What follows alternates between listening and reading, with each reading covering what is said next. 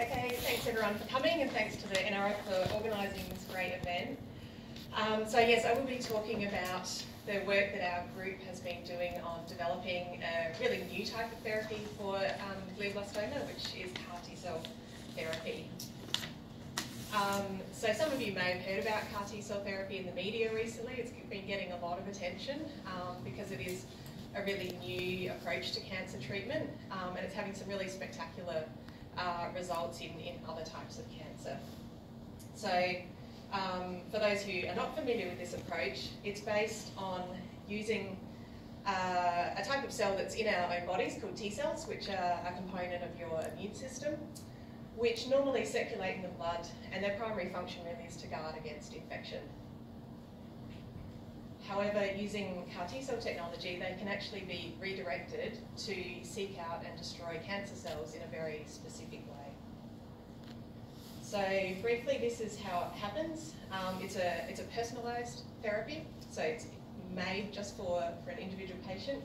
At the moment, although people are looking at ways to generate a sort of off-the-shelf product down the track.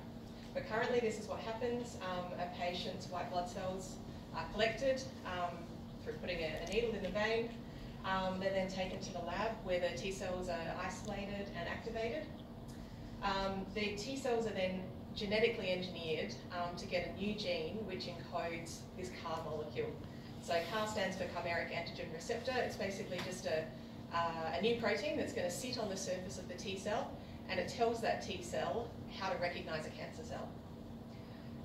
The T cells are then grown and expanded up in number, and then they're put back into the same patient.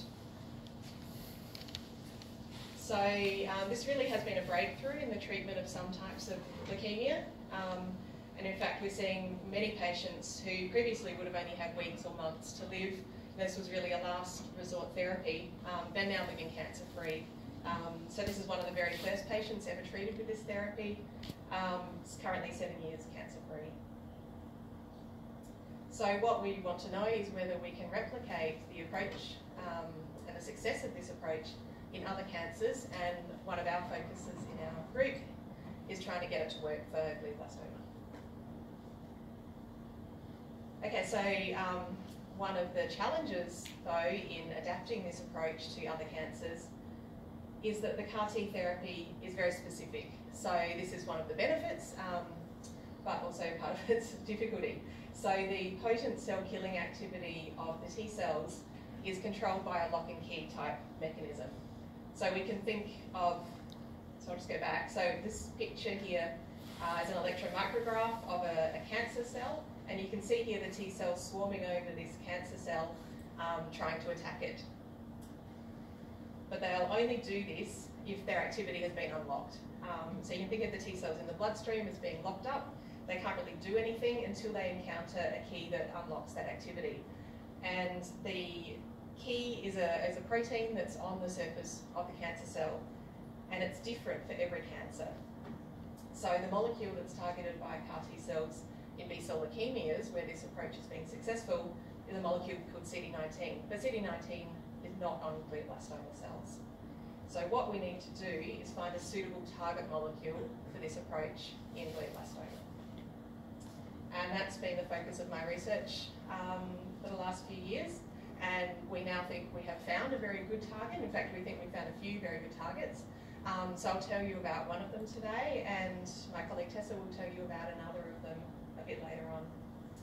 So the one I'll tell you about today is known as FAP. Stands for fibroblast activation protein.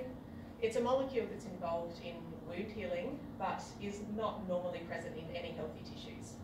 And what we have shown recently is that it is present in glioblastoma. So you can see here, this is a piece of patient brain tumour tissue. It's been sliced very thin and then stained with an antibody so that we can see where the FAP protein is present. And then we look at this under the microscope. So basically wherever you see brown on here, I think it's coming up on the screen, is where the FAP is. And we know from the structure of this tissue that this area over here is glioblastoma, and sitting next to it is a section of healthy brain tissue. And we're really interested to see that all of the brown is restricted to the tumour tissue, with none in the healthy brain. So just zooming in a bit more on this is a different example. So this is looking at a section, again, of glioblastoma tissue. We can see all of these cancer cells here are expressing fat. But interestingly, we also found fat in these structures here, which we know are tumour blood vessels. So this protein is not just present in the cancer cells themselves, but also in the blood vessels that are feeding the cancer and helping it to grow. So what we hope is if we can make CAR T cells that recognise fat, we should be able to target the cancer cells themselves and then also the the blood vessels that are feeding the cancer. And interestingly, we've also found this example of, this is what Melinda and Bryony were talking about. Often these tumours are very invasive, so little bits of the tumour will break off and start invading into the healthy brain tissue. We can see that happening here, and interestingly, a lot of these little clumps of invading tumour cells also express fat. So we're hoping that our therapy will be able to actually hunt down and kill these invading tumour cells. Okay, so we think that fat really will be a very good CAR T cell target for glioblastoma. We've now screened over 30 glioblastoma patient samples and found that most of them have some fat, so sitting up here, whereas all of the normal brain tissue we've looked at lacks fat. And we've also shown that fat is present in blood vessels of every single glioblastoma tumour we've looked at. So we can see here, again, microscopy images where we have labelled the blood vessels with a protein called CD31 that's coming up in green. And this is the same tissue stained for fat in purple. You can see they really overlap. So it means that pretty much every blood vessel in this tumour is expressing fat. And this is expressed graphically here for all of these different patient samples we've looked at. And then the last piece of the puzzle here is, can we actually get this to work? So we have engineered CAR T cells targeting fat. We've done a lot of work in the laboratory to show that they can kill glioblastoma cells, including ones taken straight from a patient. And then we've started now testing this therapy in mouse models. So this is initial data from a very simple mouse model where we've just put some glioblastoma cells under the skin on the flank of a mouse, just to create a little tumour lump that's very easy to measure. And what we see here, if we're looking at the size of these tumours measured with calipers, we can see that the untreated mice, or the mice treated with control T cells, the tumours continue to grow, whereas if mice are treated with our fat CAR T cells, the growth is much slower. So we think that CAR T cell therapy could be a revolutionary new treatment for glioblastoma, but we really need to find the right molecule or molecules to target. We think that FAP is an excellent option. So far it's been present in all of the glioblastoma tumours that we've examined. In most of the tumours it's expressed by the cancer cells, and in all of them it's expressed by the tumour blood vessels. Importantly, it's not present in healthy brain, and I didn't show this data, it's also not present in any other healthy tissues. So that means it should be a really focused, targeted therapy. And we have data so far suggesting that the FAP targeting CAR T cells can actually control tumour growth to some extent in a simple mouse model. We now have a lot more work to do. So we would like to now test our FAP targeting CAR T cells in the advanced brain tumour models that Melinda introduced you to. These should be a lot more representative of how it's going to work in patients. And we want to optimise the therapy. So we don't want to see the tumour growth just slowing down or stabilising. We actually want to see these tumours eliminated. So ways to do this, firstly to increase the dose of CAR T cells. Initially we were just testing a very low dose. But we're also looking at targeting multiple molecules at the same time. So not just FAP, but combining this with other molecules that we've identified. And hopefully progressing this to clinical trials. So there's a lot more work to do in terms of optimisation and safety studies, but we are already conducting CAR T cell clinical trials here at the Royal Adelaide Hospital, and Tessa will tell you more about that. So this new approach could potentially be rolled in with that.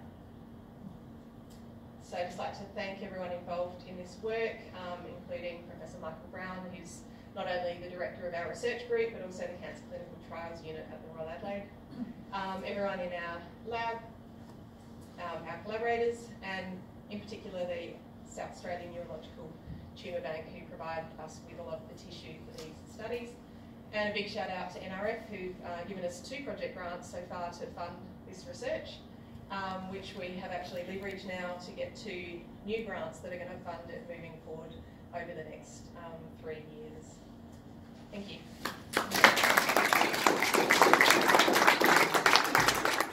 Thanks, Lisa. Any questions for Lisa? So I guess I can. I guess I can ask a question. So essentially, the idea is that you take T cells out of patients, manipulate them, put them back into the patient. That can be, on a larger scale, can be quite a difficult process and an expensive process. So where are we in Australia at that sort of stage of being able to do that on a more routine basis? It's really just starting up. So, I mean, the first large-scale application we see will be in the B-cell leukemias. And currently in Adelaide, it's not even available. You'd have to travel to Melbourne to get this very specialised therapy. So really we need a lot of investment to bring this very specialised new therapeutic technology to South Australia. It's just not here yet, unfortunately. I think it's incredibly important, and I'm a big advocate for that. And I think we need to then try and get the data to show that it's working really well, and then I think really pushing this type of therapy, because it's completely different to what really has been happening up to this point for the last 30 or 40 years of treating with chemotherapy or other drugs. Being able to actually harness the immune system to really target and kill these tumours is incredibly exciting. I think we need to have some good data to be able to really push the government to start investing heavily in this area. Yep. Just a question. Do you envision just giving the drug without a tissue diagnosis? No, we will definitely need a diagnosis of glioblastoma, and then from the tissue that was used to conduct the diagnosis, we would almost certainly check for expression of that. I mean, if we're finding consistently that every tumour has lots, maybe it's not necessary, but normally that's what would be done. Can it be a resistance in lesser brain tumours, so lesser gliomas? When I say lesser, I mean less malignant. Yes, potentially could. I mean, this approach could be used for targeting any cancer type if you could find the right molecule to target. However, the downside is it can be associated with toxicities. So you'd have to weigh up the chance of those toxicities against the potential benefits, and also the cost. I mean, this is from a cheap therapy. So you'd have to look at whether governments are willing to fund the therapy. Yeah. So at the moment, it's really only used for, very serious end-stage cancers. So just on that, obviously many of the current therapies that are like temozolomide and either chemotherapies used for other cancers tend to hit the immune system quite hard. What's the evidence of how that affects the T cells? Because you're then looking at an end-stage patient where you want to get the T cells out of those patients to manipulate them to put them back in again. What is those earlier therapies doing to the T cells, and is there a much better chance of that working up front before they receive any other therapy? Yeah, it's an interesting question. We actually had a master's student looking at that. She was looking at, I guess, the fitness of T cells from patients who'd already been treated for their cancer, whether they would go on to be able to make a good CAR T cell product. And overall, she actually showed in her own research and also from other published literature that it's possible they might even be better. So the chemotherapy can shape the immune system in certain ways, and some of those changes are actually positive. The problem with GBM though is often the patients are treated with steroids, and actually that is going to be more of a problem, I think, than the chemotherapy. So we would certainly want to have a washout of any steroids before giving this therapy. All right. Well, thank you, Lisa, and the other speakers in these 2 sessions. So just